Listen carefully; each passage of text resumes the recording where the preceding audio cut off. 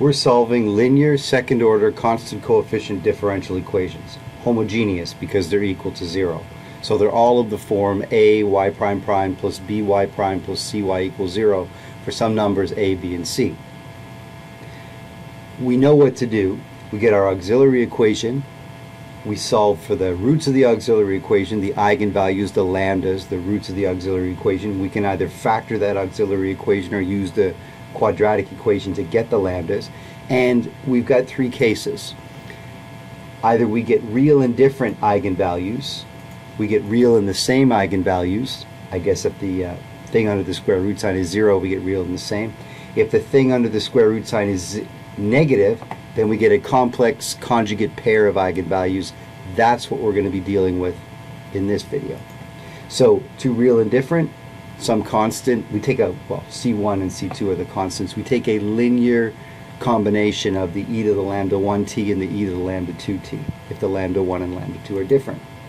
If they're the same, we take a linear combination of e to the lambda t and t e to the lambda t. We need this extra t in front here if the two eigenvalues are the same. Now we're going to deal with a complex conjugate pair. Now before we start to deal with the complex conjugate pair, we have a notation issue.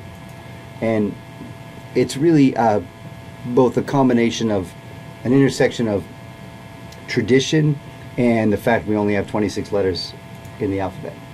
The a and b and c in my quadratic equation, those are the traditional a, b, and c that we pop in. A is the thing times the variable squared, b is the thing times the variable, c is the number.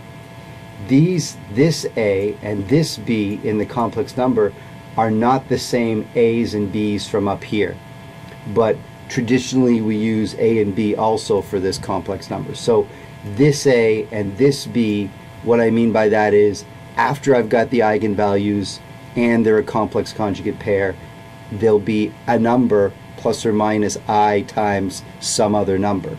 The real part of the complex number is the a, the imaginary part of the complex number is the b.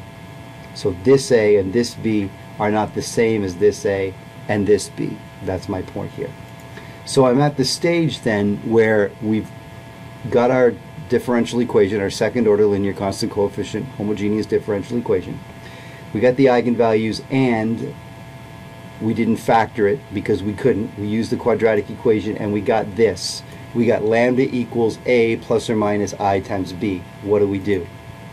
Well, if I follow along, if I say, well, you know, a plus b ib and a minus ib, they're different. So I'll do the same thing as real and different. I'll just stack them. So this lambda 1 is with the plus and this lambda 2 is with the minus, and I stack them on the e to the lambda t's, take a linear combination of the e to the lambda 1t and an e to the lambda 2t, just do what I did before. Let's see what happens. So I'm replacing the eigenvalues with what they are, those complex conjugate pairs. Now I cannot leave it like this. Why can't I leave it like this? Well, I can't leave it like this because my question was given in real numbers. I can't give my answer back with complex numbers. So I have to deal with this e to the complex number.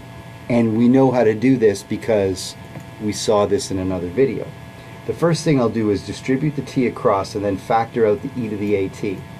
So here I've got the e to the real part t, and now I've got a linear combination of e to the ibt and e to the minus ibt. This is what we dealt with in the previous video. We know that I can change this linear combination of e to the ibt and e to the minus ibt into a linear combination of cos bt and sin bt. So what does that mean? Well, that means if I get a complex conjugate eigenvalue, this is my answer. This is my homogeneous solution. E to the at, e to the real part t, some constant cos imaginary part t plus some constant sine imaginary part t. How do I get the constants? The initial conditions. The line from here to here is just me redistributing that e to the at over this plus sign. So I could think of this as one little solution and another little solution. So my answer is a linear combination of little solutions the little solutions, the y1 is e to the at cos bt, and the y2 is e to the at sine bt.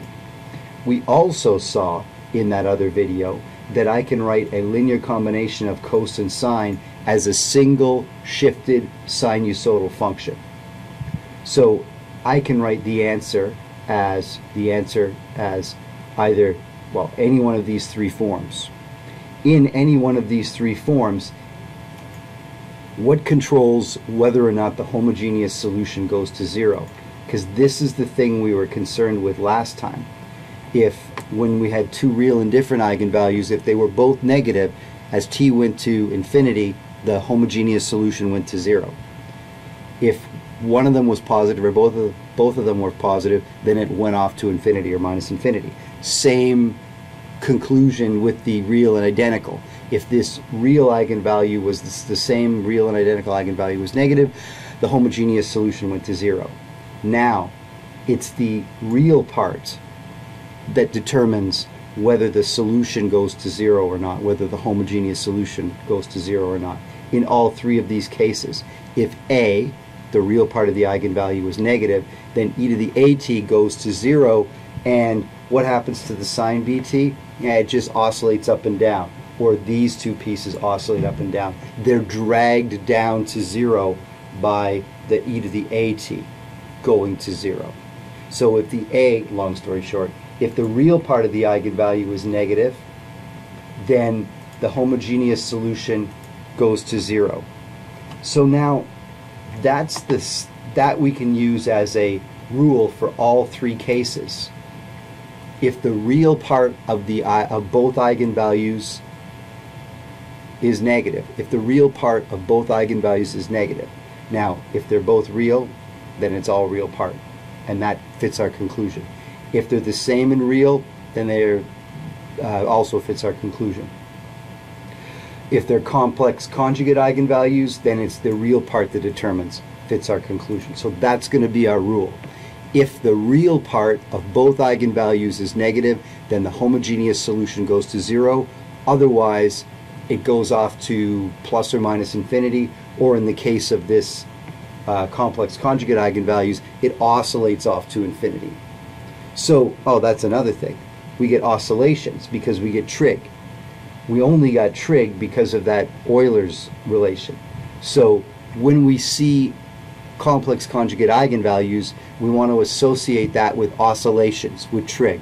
When I see trig, or when I see oscillations in a solution, like an upcoming spring problem where a spring is oscillating back and forth, or a pendulum is waving back and forth, anything going back and forth, anything oscillating, then I want to think about complex conjugate eigenvalues. We're going to associate complex conjugate eigenvalues with oscillations. Why?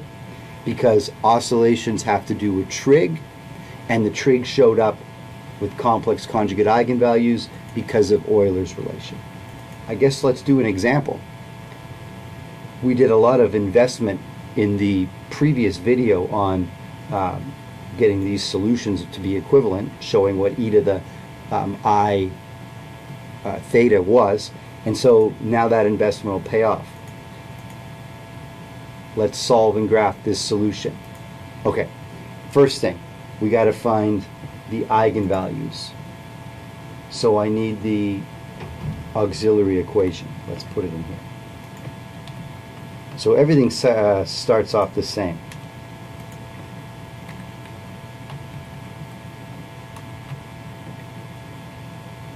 I can't factor this, so I have to use the quadratic equation. So I get the real part of the eigenvalue is -3/2, and the complex part of the eigenvalue, the b part of the eigenvalue, is √3/2. Right away, before I do anything else, I know that the solution as time approaches infinity of this differential equation goes to zero because the real part is negative. Let's get that solution. Now I can write this in any of these three forms, but because they're asking me to graph it, I think that the one shifted sinusoidal function is going to be the easiest way to do it. So the real part is minus 3/2, and the imaginary part is root 3 over 2. And that's y homogeneous. Now all is left to do is get those two constants, but really getting the solution in the right form is that straightforward. Once I get the eigenvalues control the whole behavior.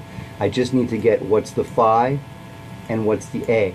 How do I get those two constants? Initial conditions. Our first initial condition is that y0 is equal to 0. So when I put t in for 0, I get 0 out for y. So when I put t equals 0, e to the 0 is 1. When I put t equal to 0, this part disappears, and I get a times sine phi is equal to 0. Well, that means that sine phi is equal to 0. That means that phi is equal to 0. Again, it's just going to be two equations, two unknowns. Sub in the first equation. Now, I need the derivative here. So I'm going to differentiate this function. I already know that phi is equal to 0. So if I differentiate this function, I'm going to have to do product rule. Take the derivative, set it equal to 2 when t is equal to 0.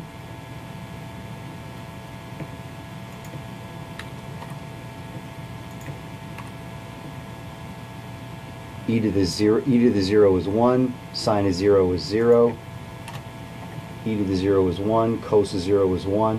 So I get a is equal to 4 over root 3.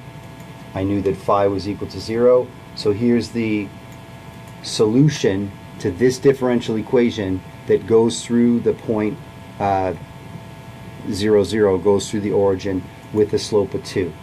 Now, the sketching part. I'm drawing this. For me sketching it, I'm just going to go and ask the machine to sketch it. And here's the graph of this solution. Well, this is the proper graph. The computer's drawn a nice graph for me. I can see that this function, this 4 over root 3 e to the minus root 3 over 2t, that's this what I'm calling the amplitude envelope. That's what's squeezing this trig function down. This sine, that sine function of itself, this just sine function, this just sine function goes up to 1, down to minus 1, up to 1, down to minus 1, starting at 0. This is its amplitude, and its amplitude is being squeezed down to 0. So it's oscillating, but getting squeezed down to 0. So we can also tell some other things. I know that all of the oscillations are captured in this sine function. The period of a normal sine function, just sine t, would be 2 pi. So in our case here, we can have a period function which would be equal to 2 pi divided by the b value. So it's a formula divided by the b value. The b is what's in front of the t. 2 pi.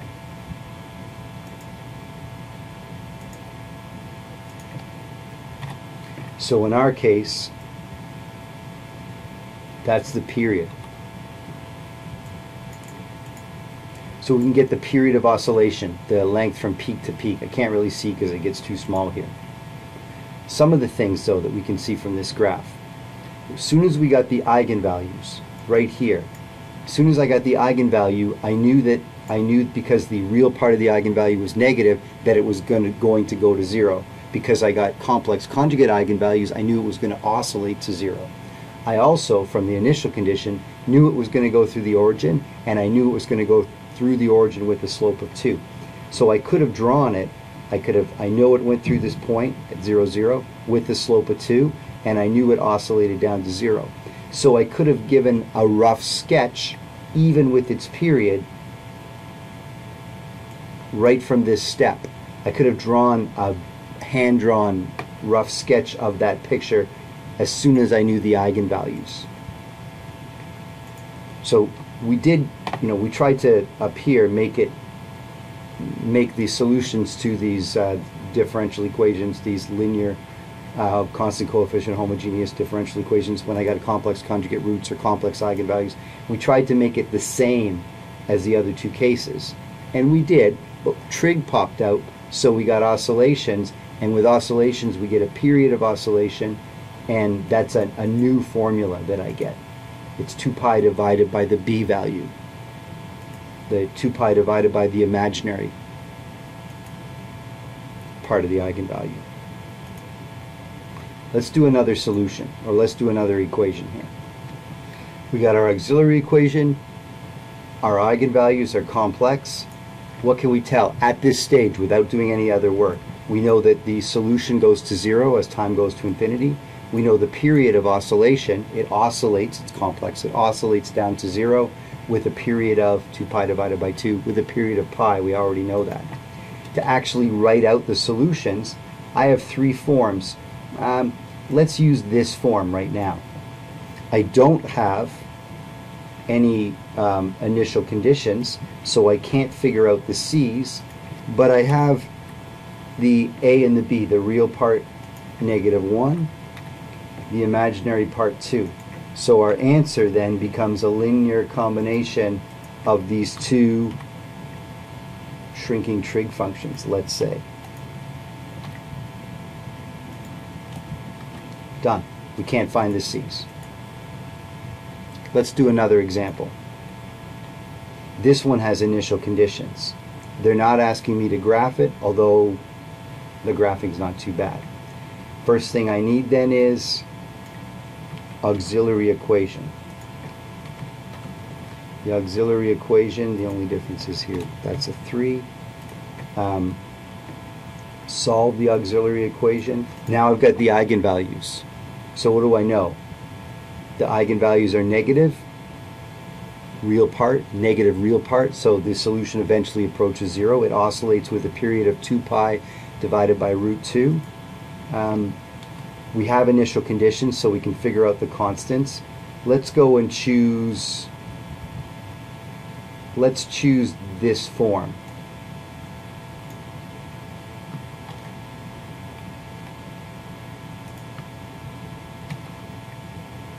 The imaginary part is √2.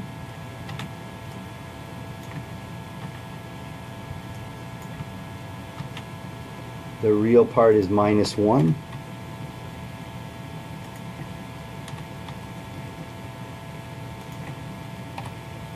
All I have to do now is get these constants. How do I get the constants? Initial conditions. Let's invoke the initial conditions. The first initial condition is it goes through the point 0, 1 with a slope of -1. So when I make t equal to 0, the sign is 0, so this whole piece disappears. The cos of 0 is 1, e to the 0 is 1. So actually, you just get that k1 is equal to 1. So now I can write this solution out, and I know that k1 is 1. To use the second condition, I need to take the derivative of this. So I've taken the derivative. Now I'm going to sub in t and set the derivative equal to -1. When I sub in t equal to 0, let's copy this down. When I sub in t equal to 0, sine of 0 is 0, so this piece and this piece disappear. Cos of 0 is 1.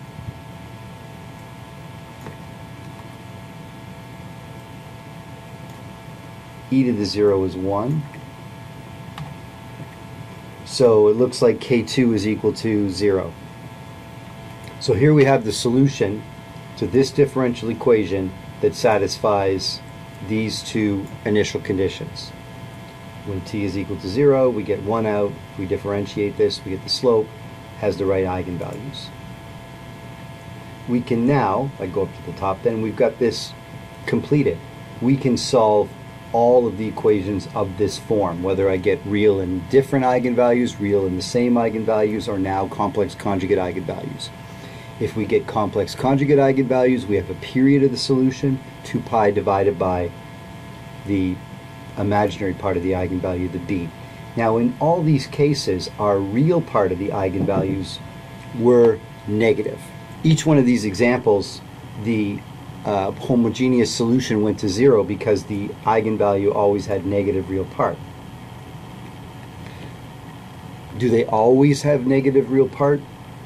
No, sometimes they have positive real part. But one of the things we noticed of our examples is all the coefficients, the a, the b, the c in our equations, the a, the b, the c in our auxiliary equation, they were all positive. So let's take a minute to show that when the coefficients are positive, that the eigenvalues always have negative real part. So let's go back up to here, because this is the general case. This is the general case. These are our eigenvalues. And I want to show that if A and B and C, this A, this B, this C, are positive, then the eigenvalues are always negative real part. So we've got our 3 cases. Let's do the easy case first. If I have real and the same. If I've got real and the same, then the thing under the square root sign is 0, so my eigenvalues are minus b over 2a. They're both minus b over 2a. They're both negative. So if a and b are positive, the eigenvalue, I guess, because we're doing that middle case, that case where they're the same, is negative. We're done. What about if they're real and different? Well, if they're real and different, one of them is minus b minus this square rooted piece over 2a, so that one's negative. The only one I have to worry about then is maybe the other one, the plus one, is positive. Well, if the plus one, let's take this and consider the plus one. Well, the thing under the square root sign is b squared minus something. B squared minus something is less than b. Something less than b, or sorry, b squared minus something is less than b squared. Square root of something less than b squared is less than b. Minus b plus something less than b, that's negative. Negative divided by a positive, that's negative. So if the a and the b and the c are all positive, all 3 positive numbers, and the eigenvalues are real and different, they're negative, so the solution goes to 0. Last case to consider. The last case to consider is if I get complex conjugate eigenvalues. If I get complex conjugate eigenvalues, I'm only concerned with the real part of the eigenvalue. Well, the real part of the eigenvalue is that, because that's what the I will be times by. So then the real part of the eigenvalue is also negative. I guess we're done. What have we said? We've said that if the A and the B and the C, if all the coefficients in our linear constant coefficient second order differential equation are positive, then the eigenvalues have negative real part. So I guess for our purposes we can say then the solution, the homogeneous solution, goes to 0 as time goes to infinity, because the eigenvalues are all negative. Now we've got all 3 cases of homogeneous second order done.